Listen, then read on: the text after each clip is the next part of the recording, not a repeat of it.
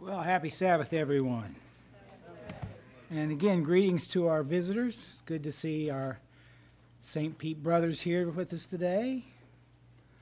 Very good. And of course, the Thomas family there.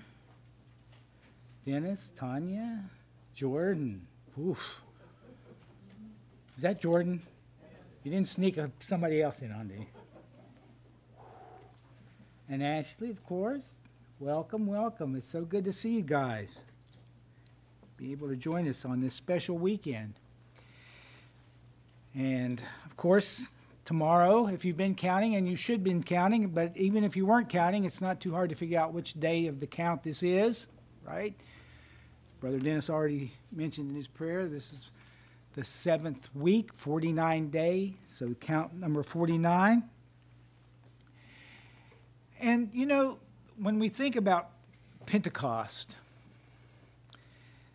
we realize that this holy day is unique among God's commanded assemblies, in that it is the only holy day not on a fixed day from year to year, right? Because the date depends on when the Sabbath day is during the days of unleavened bread. Now, when we think about that, it's just common sense to think that, well, of course, God could have set a date for Pentecost, just as he did for all the other feasts. But he does not. Instead, he instructs us to count 50 days from the days of unleavened bread to determine when to keep Pentecost. So then, my question for us as we consider observing Pentecost tomorrow is, why do we observe Pentecost?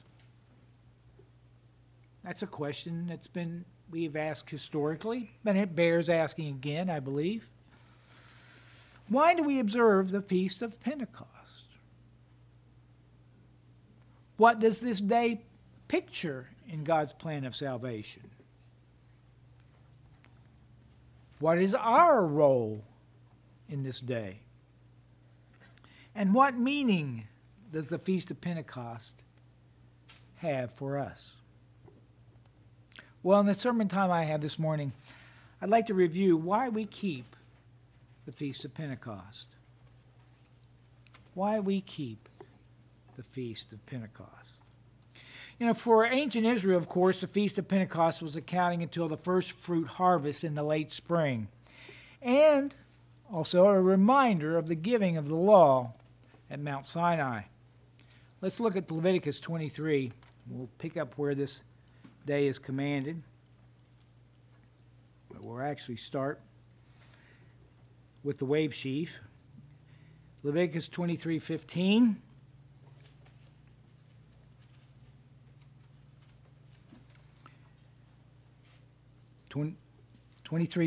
Leviticus 23:15. You shall also count for yourselves from the day after the Sabbath, from the day when you brought in the sheaf of the wave offering, there shall be 7 complete Sabbaths. So a Sabbath, the Hebrews said a Sabbath was a week. This is another word of saying week, because every 7 was a week. So 7 weeks, 7 sevens, 49. And you shall present a new grain offering to the Lord. You shall bring it in from your dwelling places, 2 loaves of bread for a wave offering, made of 2/10 of an ephah. They shall be of fine flour, baked with leaven as firstfruits to the Lord. Along with the bread you shall present 7 one-year-old male lambs without defect, and a bull of the herd, and 2 rams. They are to be a burnt offering to the Lord, with their grain offering and their drink offerings, an offering by fire of a soothing aroma to the Lord. You shall also offer 1 male goat for a sin offering, and 2 male lambs, 1-year-old, for a sacrifice of peace offerings. The priest shall then wave them with the bread of the firstfruits for a wave offering with 2 lambs before the Lord. They are to be holy to the Lord for the priest. On the same day you shall make a proclamation as well. You are to have a holy convocation. So notice, brethren, this is a Sabbath. This is designated as a special convocation, a time of gathering, a time of drawing together. You shall do no laborious work. It is to be a perpetual statute in all your dwelling places throughout your generations. When you reap the harvest of the land, moreover, you shall not reap to the very corners of the field, nor gather in the gleaning of your harvest. You are to leave them for the needy and the alien. I am the Lord your God. So here we see God giving the day of Pentecost, the rules, the laws for Pentecost to ancient Israel. Now, the noun Pentecost literally means 50th. I think we know that. In the Greek, it actually means count 50, or 50th day after the Sabbath of the Passover week. And so that's how we get Pentecost. That's the name in Greek. Now let's look, speaking of Greek, let's fast forward to Second Temple period, rather. In the time of the apostles, let's turn to Acts chapter 2, verse 1. Here we find that the Judeans were still keeping Pentecost at this time, in the first century, when it says, when the day of Pentecost arrived, Acts chapter 2, verse 1, they were all together in one place. That is, all the disciples and the apostles. And suddenly there came from heaven a sound like a mighty rushing wind, and it filled the entire house where they were sitting. And divided tongues as of fire appeared to them and rested on each one of them.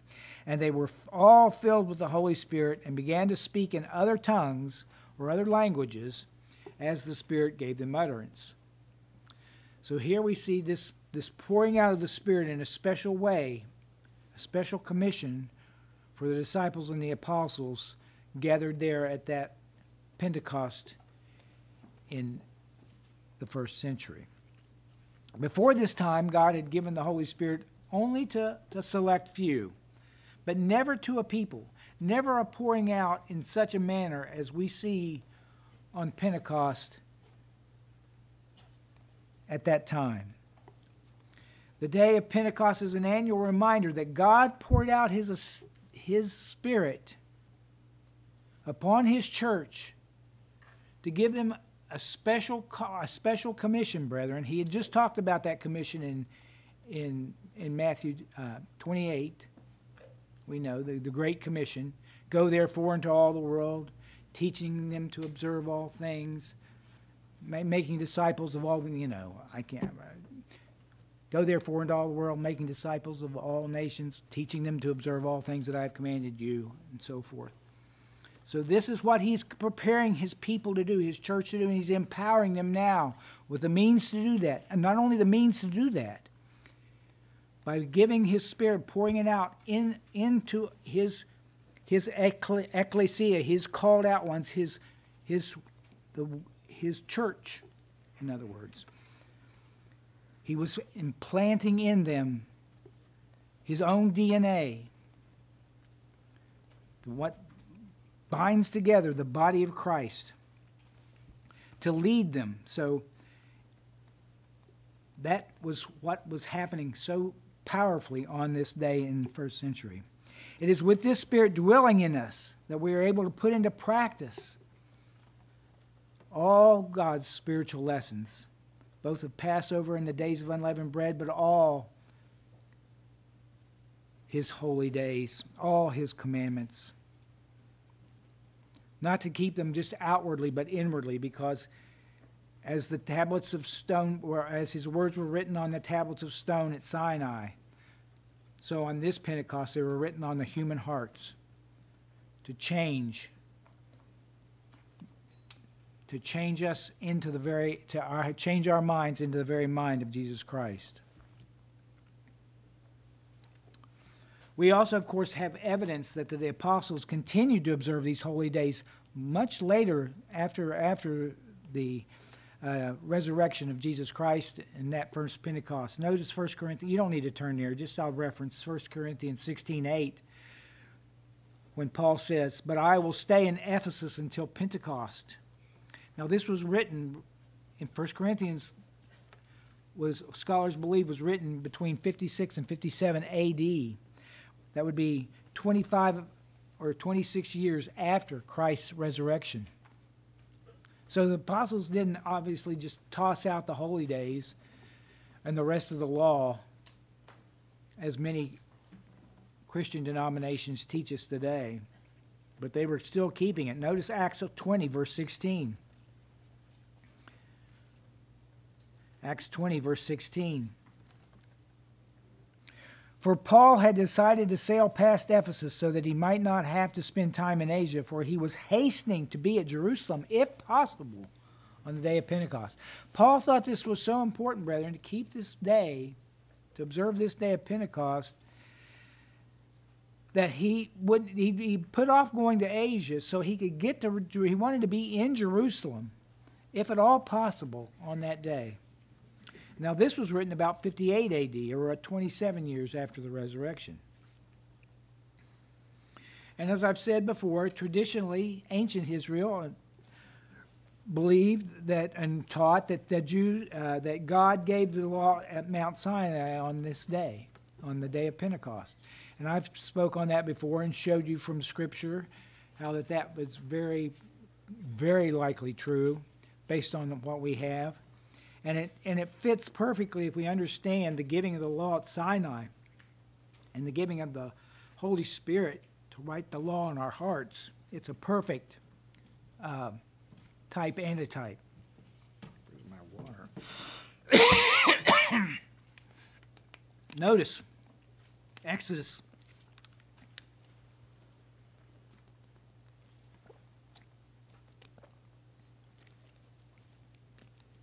Let's see, when do I have that? In Exodus 19, I believe. Let me see. Somebody read Exodus 19, verse 20 to me.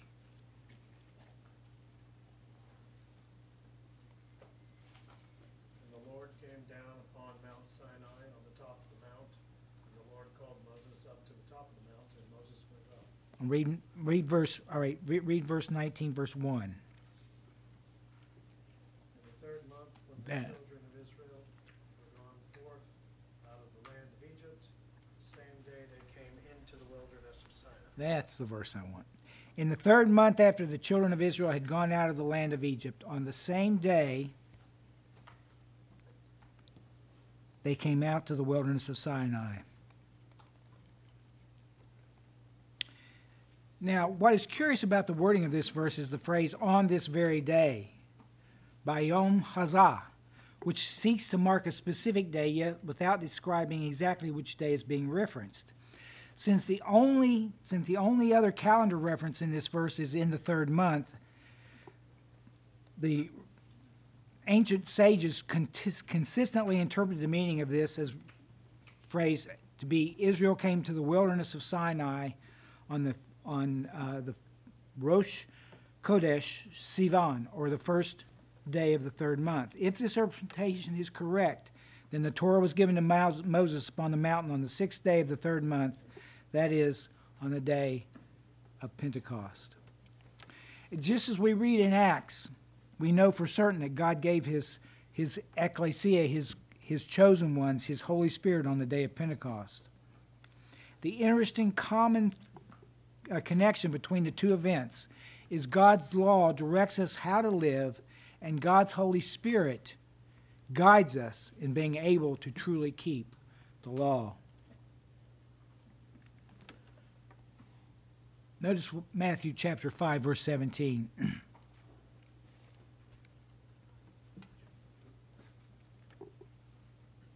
Matthew 5, verse 17.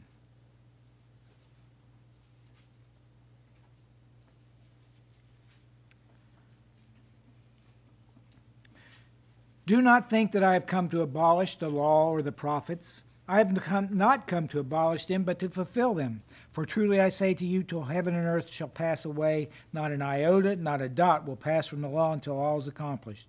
Therefore, whoever relaxes one of the least of these commandments and teaches others to do the same will be called least in the kingdom of heaven. But whoever does them and teaches them will be called great in the kingdom of heaven. Christ came to get, he says here quite plainly, that he came to make the law full, to make it possible to be fully kept. The law always pointed directly to him, and he came to magnify it. Notice it also says the law and the prophets. That's if you understood the Hebrew, the way that they heard that as being the law and the prophets was the whole scriptures, brethren. The first 5 books of Moses and all the prophets, and then, of course, the writings. So the Torah, the Nevi'im, the Ketuvim in Hebrew. That was the entire scriptures. He's saying, all the scriptures speak of me. He goes on to teach the disciples on the way to Emmaus about that. But, so he certainly didn't come to do away with them. He came to fill them to the full, to make it possible that we can keep them. The Father and Son always intended that the law and the Holy Spirit work together in us to reflect their nature and character. Look at 1 John chapter 5. 1 John chapter 5, verse 1.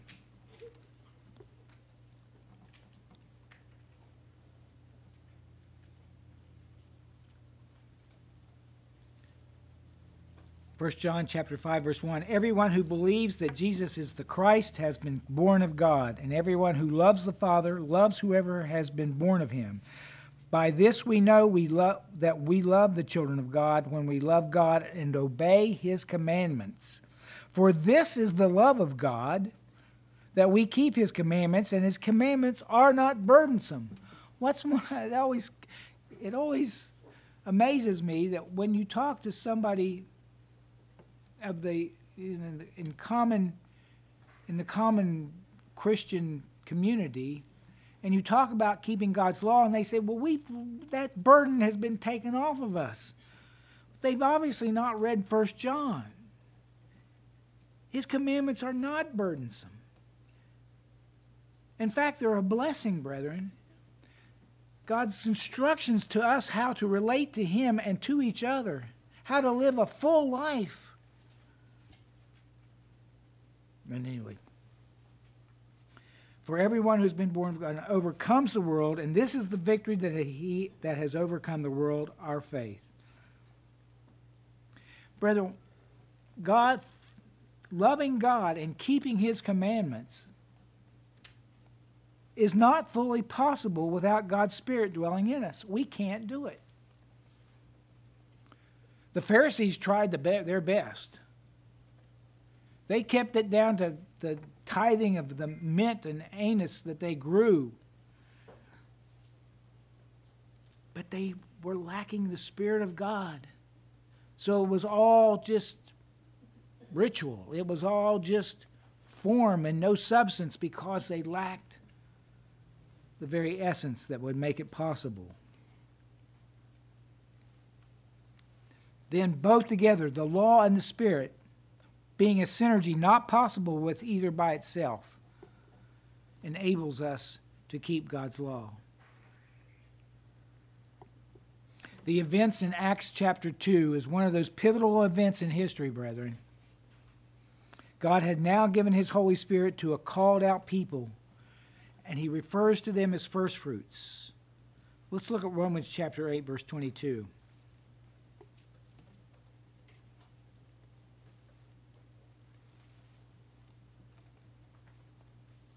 Romans 8, verse 22.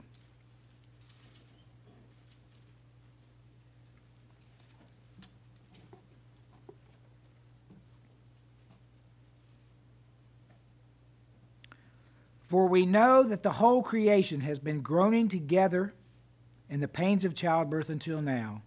And not only the creation, but we ourselves who have the first fruits of the Spirit, groan inwardly as we wait eagerly for adoption as sons, the redemption of our bodies. Notice here Paul calls the Spirit in us the first fruits of the Spirit. We have a small taste of that now, brethren. But in the resurrection, we will have the Holy Spirit even as much as Jesus Christ has it, or had it when he walked the earth. We will have it without measure Can you imagine that kind of that power? It's awesome to contemplate.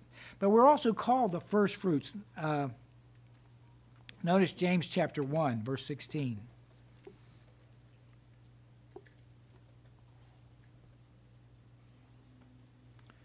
James chapter 1, verse 16.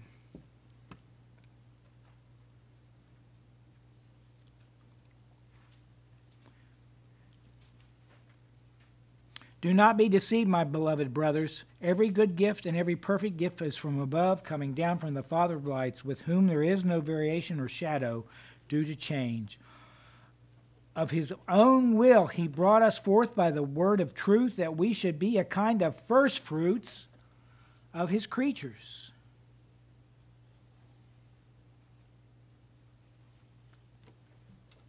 So here we are. We have the Spirit is the first fruits of the Spirit is within us, and therefore we are called first fruits of God. Look at Revelation 14. Taking this on into the future. Revelation 14, verse 1.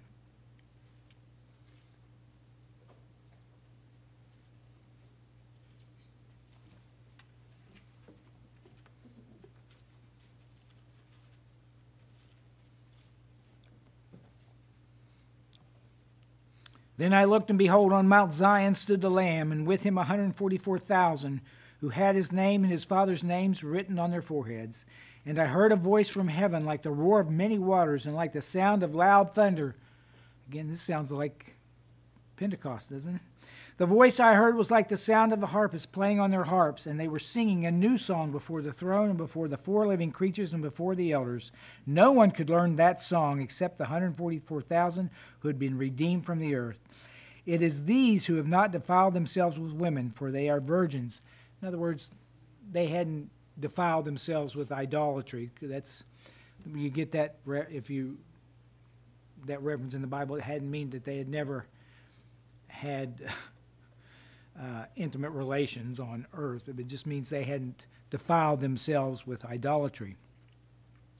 It is these who follow the Lamb wherever he goes. These have been redeemed from mankind as first fruits of God, for God and the Lamb, and in their mouths no lie was found, for they are blameless.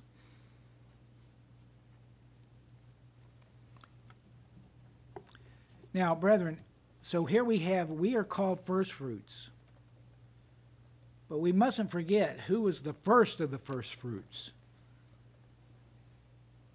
There is a order of first fruits. Let's look at 1 Corinthians 15. 1 Corinthians 15, verse 20.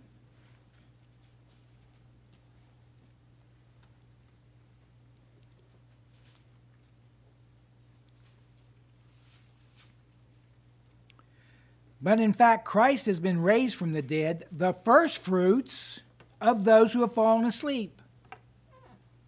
Now, those who have fallen asleep with the Holy Spirit were called first fruits, but notice this. Who was first resurrected? Who was the first of the first fruits? Who was the wave sheaf offered on that Sunday early morning after Christ's resurrection? For as by man came death, by man also has come also the resurrection of the dead. For as in Adam all die, so also in Christ shall all be made alive. But each in his order. Notice this: Christ the first fruits, then in his coming those who belong to him. So we have an order of first fruits. Christ, the first of the first fruits, the captain of our salvation, leading us forward, and then us at his coming. Brethren, these first fruits are us, or can be us. It's not by anything special on our part. It's not because we are so wise, we're so good, we're so remarkable. No. It is simply by the mercy of God for us to be part of his plan at this time. For whatever reason, he is calling us now. He's calling a first fruits, brethren. He's calling and preparing a people to rule with him, reign with him in the millennium, to bring many sons and daughters to glory.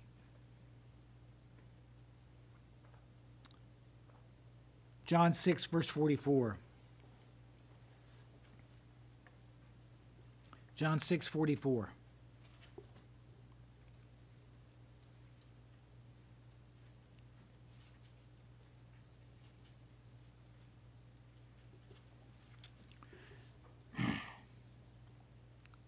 No one can come to me unless the Father who sent me draws him, and I will raise him up on the last day. For whatever reason, brethren, God has looked down and called us now. He needed to have someone to work with now. Those who are not humble will not listen or yield to him. Those of us who have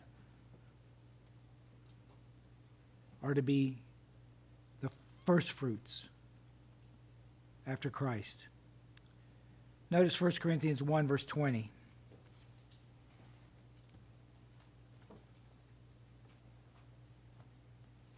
First Corinthians 1, verse 20.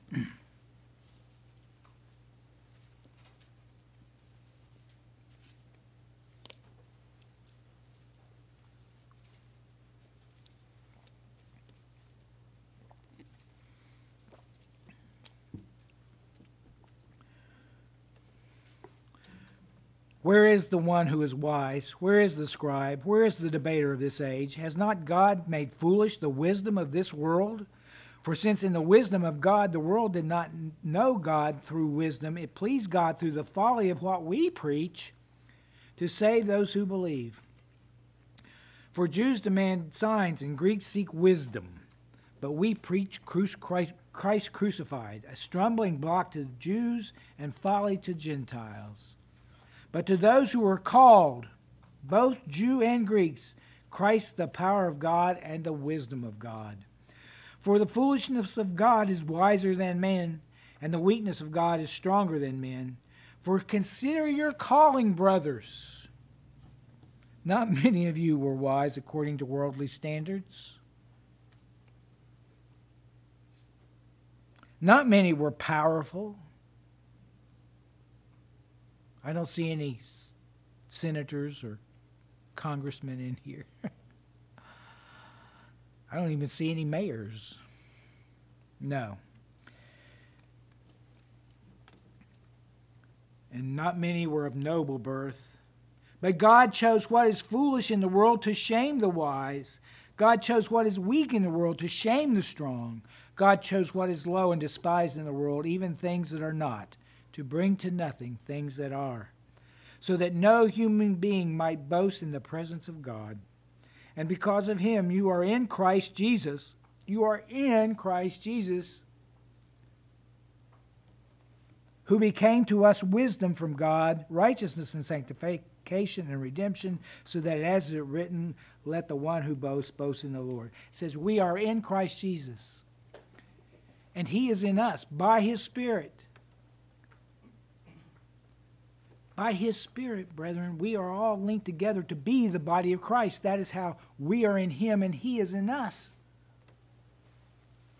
The same kind of relationship he has with the Father, we are privileged to have with Jesus Christ right now. We have been called now to be examples to the world so that no one should boast. 1 Peter chapter 2, verse 9. Notice what it says. 1 Peter chapter 2, verse 9.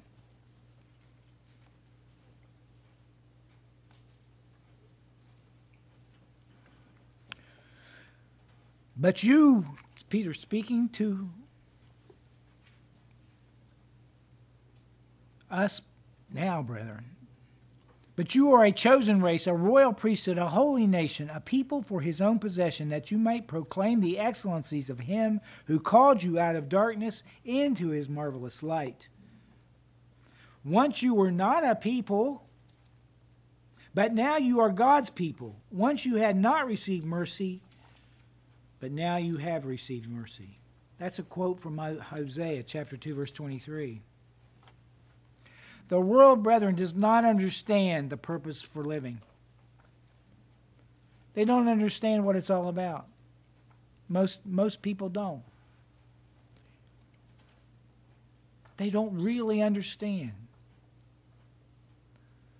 They don't understand the ultimate purpose of life. Even, I'm sorry to say, many in Christian circles in the world don't understand the purpose of life. They think their end point is to be in heaven, playing on a harp, I guess, looking in the face of Christ for eternity. They don't understand that we are to be the children of God, to reign with Him 1,000 years, then to go on from there.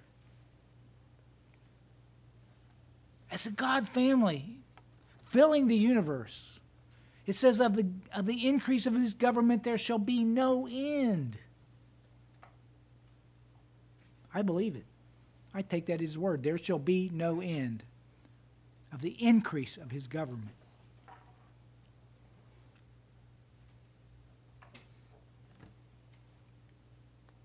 God in His wisdom has chosen to call only a few before reestablishing His kingdom, to show the rest of the world that He has not forsaken His creation, and that it is possible to overcome Satan and the false way of life he promoted.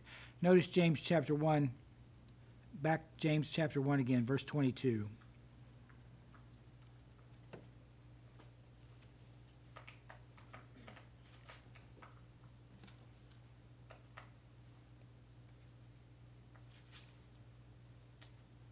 It is possible to overcome Satan with His Spirit. Now that He is, by His grace, by the mercies of God, giving the Holy Spirit to His called out ones now, to His first fruits, He's enabled us to keep His perfect law. And what it says, notice James 1:22, that we are to be doers of the word and not hearers only, deceiving yourselves. For if anyone is a hearer of the word and not a doer, he is like a man who looks intently in his natural face in a mirror.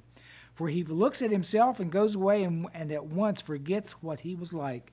But the one who looks into the perfect law, the law of liberty, not bondage, perfect, not flawed, and goes on to say, and preserves, being no hearer who forgets, but a doer who acts, he will be blessed in his doing. Now, turn with me, if you will, to Romans chapter 8.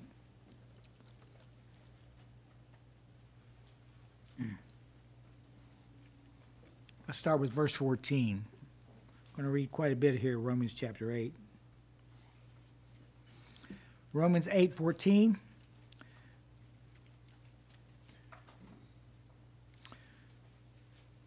For all who are led by the Spirit of God are sons and daughters of God. For you did not receive the spirit of slavery to fall back into fear, but you have received the spirit of adoption as sons, by whom we cry, Abba, Father. The Spirit itself bears witness with our spirit that we are children of God. That down payment, that first fruits of the Spirit that inhabits us, brethren, works with our spirit in a symbiotic relationship, so that we are truly the children of God. And if children, it goes on to say, then heirs, heirs of God and fellow heirs with Christ. You ever think about that? What is Christ going to inherit?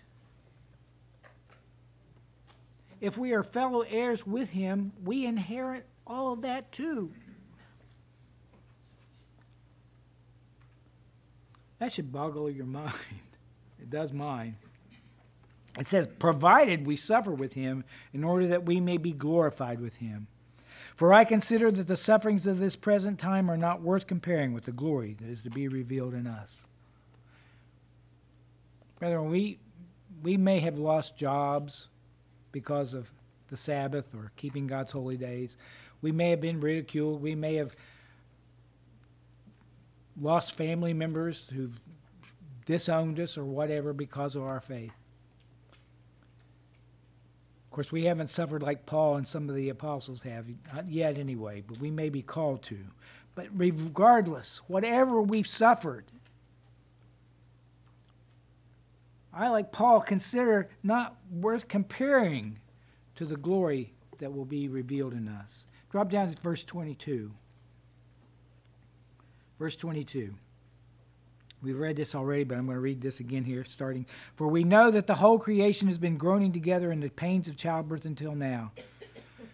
And since sin entered the world in the Garden of Eden, all of creation has suffered, being in a state of decay from that time. So it says, all of creation groans together in pains of childbirth until now. And not only creation, but we ourselves who have the first fruits of the Spirit groan inwardly as we wait eagerly for adoption as sons, the redemption of our bodies.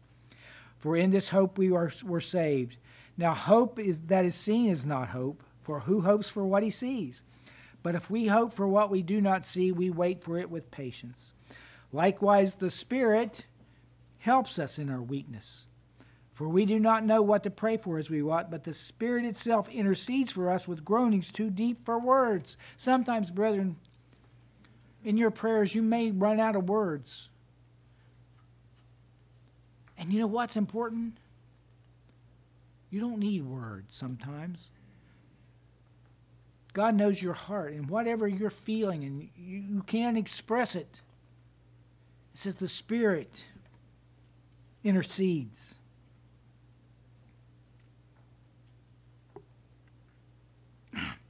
And he who searches hearts knows what is the mind of the Spirit, because the Spirit intercedes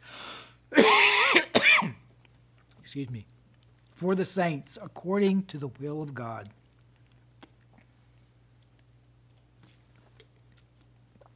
And we know that for those who love God, all things work together for good, and those who are called according to his purpose. For those who are called according to his purpose.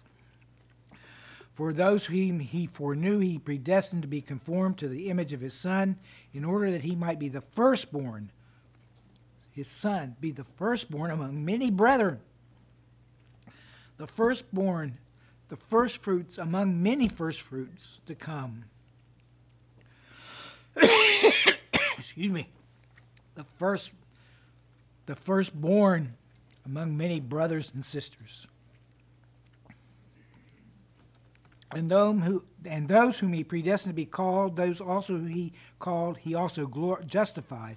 And those whom he justified, he also glorified. What shall we say to these things? If God is for us, who can be against us? He who did not spare his own Son, but gave him up for us all, how will he not also with him graciously give us all things? Who shall bring any charge against God's elect? It is God who justifies. Who is to condemn? Christ Jesus is the one who died, more than that, who was raised, and who is at the right hand of God, and who indeed is interceding for us. Brethren, we have a high priest. We have an advocate before the throne of God, that no matter what accusation the enemy can bring before the throne to us, our advocate says, I paid that penalty. I cover it. My blood, I put my blood over this child. And the father says, not guilty. Not guilty. Who shall separate us from the love of Christ? Shall tribulation or distress or persecution or famine or nakedness or danger or sword? We haven't had to face some of that, brethren, but they did. Those people to Paul, whom Paul was writing, this was very real for them, and it may be someday for us in the not too distant future. We need to remember these words, brethren. We need to find comfort in these words. As it is written, for your sake we are being killed all the day long. we are regarded as sheep to be slaughtered. He says, no, in all these things we are more than conquerors through him who loved us. For I am sure that neither death, nor life, nor angels, nor rulers, nor things present, nor things to come, nor powers, nor height, nor depth, nor anything else in all creation will be able to separate us from the love of God in Christ Jesus our Lord. What a comfort that must have been to those believers in Rome. And what a comfort it should be for us, brethren. There will be a time when God will remove the veil from all and show mankind what true life can be like. We are learning now, as first fruits, how to be the leaders, teachers, ministers, and so forth of all those who will be given God's Spirit after us. We are just the first fruits of a harvest, brethren, a harvest that's unimaginable.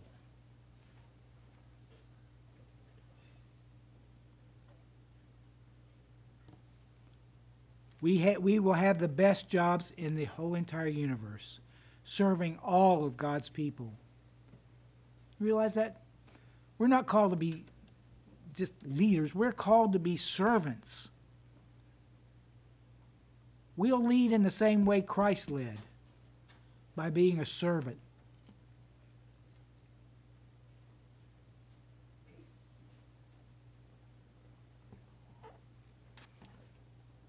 Notice Hebrews chapter 2, verse 10.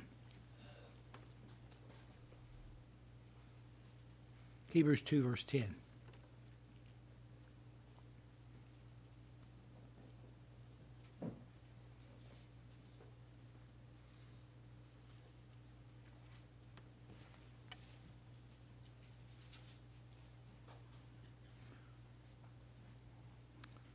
This is mankind's future. For it is fitting that he, for whom and by whom all things exist, in bringing many sons to glory, should make the founder of their salvation perfect through suffering. That's God's plan, brethren. It's contrary to some of the theology out there, Calvinist theology, that he elected some to be saved and some to damnation, that there is no way, if he's called you to be saved, you will be saved no matter what. And if he's called you to damnation, you can't be saved no matter what. God says his will was that all should come to salvation. He wants to bring many sons to glory. And he made our captain, our founder of our salvation perfect through suffering. Notice Zechariah 14, talking about the holy days.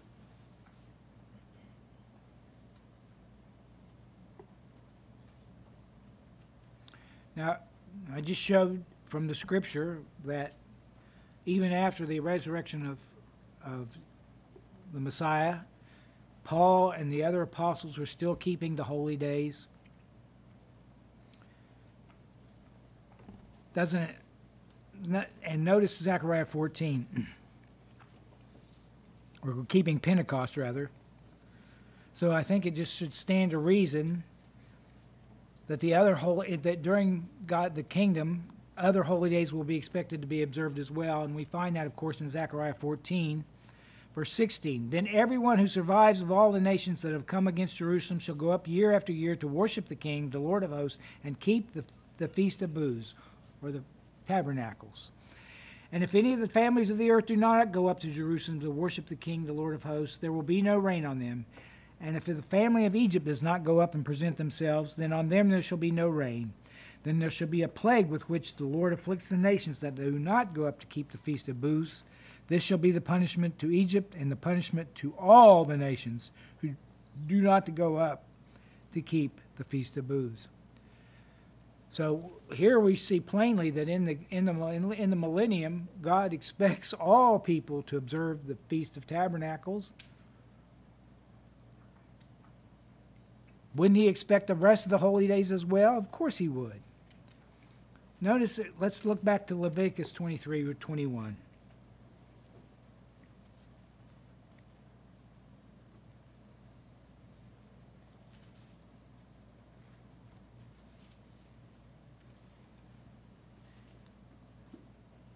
This is speaking about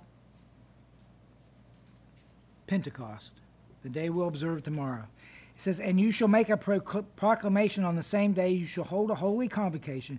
You shall not do any work. It is a statute forever, forever, in all your dwellings places throughout your generations.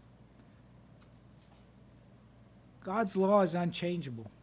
He is unchangeable, because God's law is it's an expression of his very nature and character.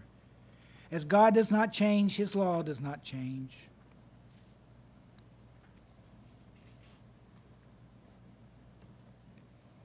And so Pentecost is an integral part of God's holy day plan. So today, brethren, I've touched briefly on and reviewed the meaning of Pentecost from the perspective of its past, its present, and also its future.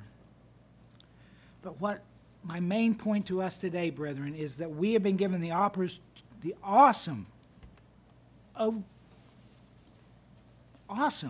opportunity to be a part of that plan now. For we are the first fruits. We are the children of the living God. And we have an awesome opportunity tomorrow to observe and to appreciate this part, the awesome giving of the Holy Spirit and what it pictures not only to us, but to all mankind. So let's think about these things, brethren, as we contemplate keeping the awesome day of Pentecost tomorrow.